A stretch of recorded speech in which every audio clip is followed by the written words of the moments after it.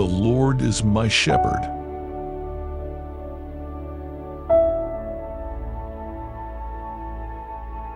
I lack nothing. He makes me lie down in green pastures. He leads me beside quiet waters. He refreshes my soul. He guides me along the right paths for His name's sake. Even though I walk through the valley of the shadow of death, I will fear no evil. For You are with me. Your rod and Your staff, they comfort me.